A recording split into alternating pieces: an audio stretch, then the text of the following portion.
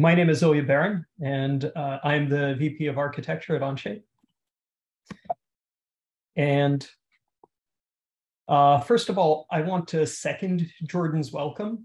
I'm really excited to see the great presentations and posters today.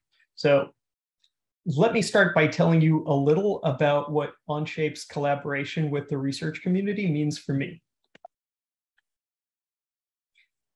My introduction to CAD began with an internship at SolidWorks the summer before I started college. And then I came back next summer and 7 more summers after that. All the while, I was doing my undergrad and then my PhD in computer graphics and geometric modeling. And the relationship between those internships and my education and research was really symbiotic, even though the goal of the internships was basically creating prototypes rather than publishing. But every now and then, I would stumble on a problem at SolidWorks that I didn't know how to solve. And then looking at the literature, I discovered that no one else knew how to solve it either. And that provided the inspiration to work on it as a research problem back at MIT. And some of my best research directions got started this way. The moral of the story for students and their advisors is go do industry internships where they'll give you challenging problems. You'll come face to face with research questions you might not find otherwise. I continued my work at Disney Research in Zurich, and I was doing reasonably well as a graphics researcher, and I was planning to make a career out of it. But then the best people that I met at SolidWorks that very first summer in 1999 offered me a chance to help design a new CAD system from scratch. And I could not say no to the potential impact. I mean, almost every design begins in a new CAD system, So what could be better than building a better CAD system? And one of the things that I brought to the table is an understanding of both the academic side and the industry side and how they can benefit each other. For example, I was involved in making sure our terms of service are friendly to researchers. Now, as friendly as we are to researchers, we're obviously building Onshape primarily for engineers to make it easier to design bikes, medical devices, cars, robots, airplanes, and everything else. As a result, we have a full set of features, a production strength kernel, and real companies creating production data. And this makes Onshape better suited for researchers than a pure research platform that wouldn't have all of that. So sure, for some theoretical research, you might want a simple sandbox away from real-world complexity, but CAD research tends to be on the applied side by its nature, and sharing a platform with real engineers is a big benefit. And something that's almost too intangible to put on a slide is the Onshape culture. During my PhD, I noticed a deep disconnect between the CAD industry and academic research. As Jordan mentioned, funding was drying out. And also, I think it was caused by domain expertise being locked in at old CAD companies that wanted to treat everything as a trade secret. Onshape is different. We regularly have under the hood blog posts and presentations where we share all sorts of technical details about how Onshape is implemented, with the philosophy that keeping our community informed and engaged is more important than keeping competitors in the dark. And while we don't have a formal research group, I hope we will in the future. We talk and work with researchers, and we want to share knowledge. On the more tangible side, with Onshape, you get 2 things. You get a platform that you can test with and build upon using tools like FeatureScript and our API. And this can be used for prototyping new algorithms, for modeling or sketching or assembling, for exploring what users do and even how they think and how they approach design problems. And you get our public data, which you can use as test cases, illustrations, or for inspiration. And as much of today's research is about deep learning, which lives or dies by training data, Onshape's public data can come to the rescue. From the beginning, we treated researchers as an important use case for our public data, and that's reflected in our design in several ways. First of all, our free plan requires that all models you create be public. And while part of the goal is, of course, to force professionals into a paid plan, the flip side is to get free users to generate data. And we use this data for debugging, and you can use it for research. And the reason you can use it for research is in our terms of service. All free users have agreed that their public data is available under terms equivalent to the MIT license. And so Onshape itself is a huge repository of free designs, obviously of varying quality, but there are many good parametric models in there. And you can access them in Onshape directly, or export them as a mesh or a BREP, either manually or via our API.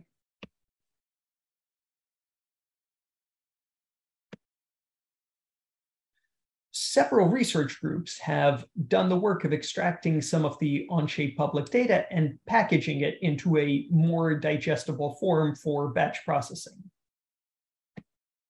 For instance, the ABC Dataset project, led from NYU, extracted and packaged up 1 million Onshape parts.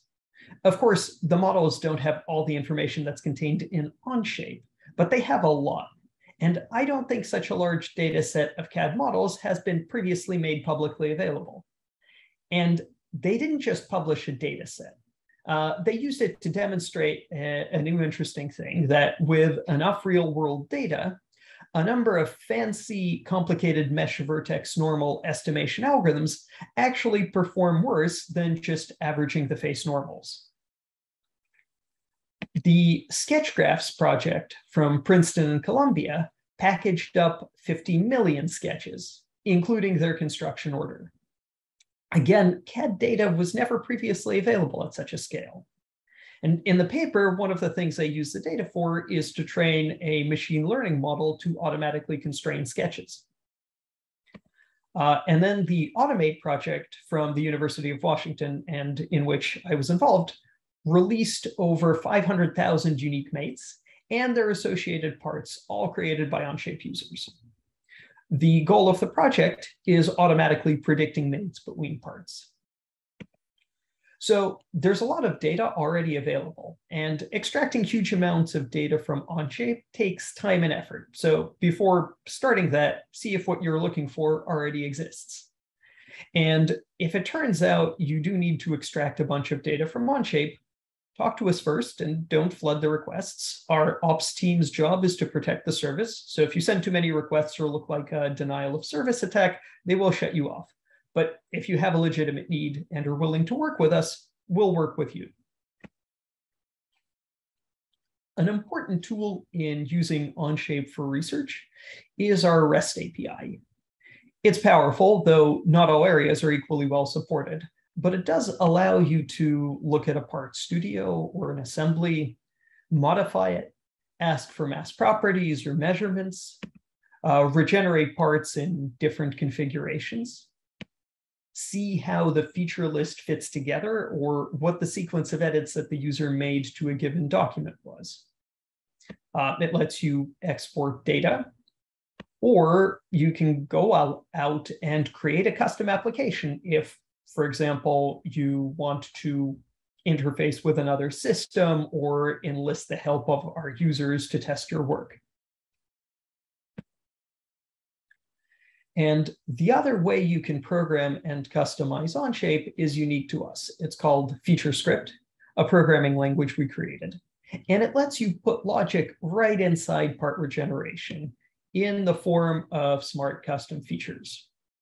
And to ensure it's sufficiently powerful, we made the decision to use it for all our own features, eating our own dog food, so to speak. And the source code is available as a public document.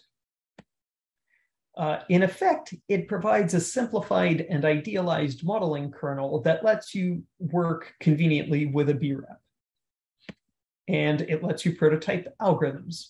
Although if you do need to do heavy computation, the overhead of FeatureScript may get in the way, and then you're better off getting an EDU license of Parasolid and linking to Onshape via our API. But even cooler, both commercial users and researchers can use FeatureScript to effectively build a custom CAD system within Onshape, tailored for whatever special needs you might have. And actually, Chad Stolfus will talk about that later today. Now, the differentiators that make Onshape attractive to engineers also help researchers, like not being tied to a workstation with all your code and data, because FeatureScript, as well as your models, all live in Onshape documents in the cloud. And for example, you can work with multiple users on custom features at once. And FeatureScript testing is reproducible, since all of the document history is always saved. So if you're prototyping an algorithm in a custom feature, you can always go back to a previous state. So remember when I said that Onshape's primary market is engineers? That means we're not trying to extract money from researchers and students. So as an EDU plan user, you can access the full power of the paid Onshape standard plan for free. So keep your grant money to hire students. Now, everything that I have talked about has been available for a couple of years now, and we're starting to see the results of research groups taking advantage of it. The ABC dataset was released in 2019, and the paper already has almost 200 citations, which is great.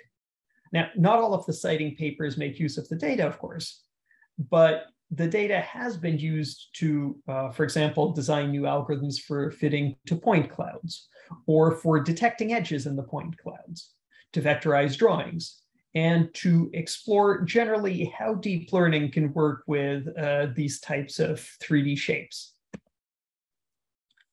Another paper I'd like to highlight is from Google's DeepMind team, which uses Onshape data to train a machine learning model, like is frequently done for natural language processing. Except here, instead of natural language, the language is sketches. And they're able to use that model to generate new fully constrained sketches, for example, based off of a bitmap image. And then the DeepCAD project from Columbia trained a generative network on full 3D parametric models.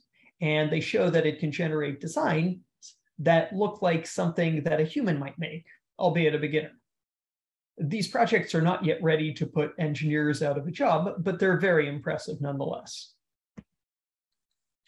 Later today, we'll hear from Professor Adriana Schultz, who's done a ton of awesome work with Onshape. Everything from exploring configuration spaces of parametric models to the Automate project I previously mentioned for automatically predicting mates. And I'm not going to spoil her presentation by saying any more. Now, as a computer scientist, I often make the mistake of thinking of CAD research as primarily designing algorithms or interactive systems, but the reality is much broader than that. And Professor Alison Olachowski has used Onshape to study the very nature of how engineers work and collaborate. And I'm really looking forward to hearing her insights in the panel discussion this morning. Some of these projects and many others will be at the poster session today, so definitely don't miss that. When I was starting out in the CAD industry, one of the things I felt could be greatly improved is the collaboration between research and industry. And today is particularly important to me because it represents a closer and healthier relationship where the companies are more open and the researchers do more relevant work. So enjoy the show today and get inspired for more great research. Let's figure out better ways to design. Thank you. And back to Matt. Thank you so much, Ilya. Yeah, so incredible to first hear Jordan's perspective on CAD from the beginnings to Onshape, and hear your perspective from the beginning of Onshape through now and where where it can go in the future. So we got one question in the chat, and I'd encourage everyone else to put any additional questions in the chat from Professor Olachowski, who asks, are you personally working on any research projects now that you're excited to share? That you can share, I suppose. So currently I'm not actively working on research projects, but I have, so as I mentioned, I worked on the Automate project, which was great to still have a toe in the research world. There are also some algorithms that we designed that are within Onshape that I would actually like to publish, but that is currently on hold. But I'm hopeful that I'll be able to do it fairly soon. Great. So I actually have one question. I thought it was really interesting how you touched on your background as a graphics researcher. You typically think of CAD as ones and zeros, but think it's important how there are researchers also using user analytics and thinking about the human perspective. And I think that's so well represented in the way that FeatureScript is presented with Feature Studios. You have just a little sandbox where you can add code snippets and have a great user interface for developing your custom features. So I'd be interested in your perspective on how you think about the user side of CAD and the human side of CAD as you're developing new algorithms and trying to push the geometry to the new limits.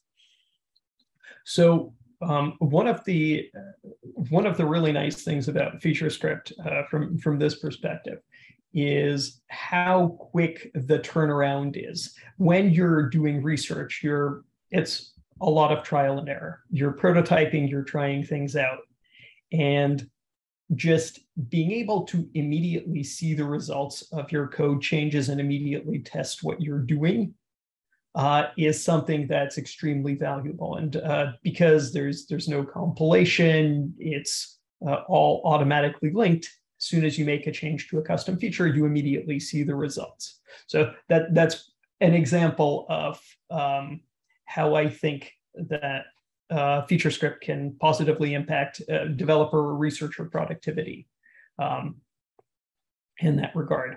And also, of course, that makes it easier to learn and more fun to use, more pleasant.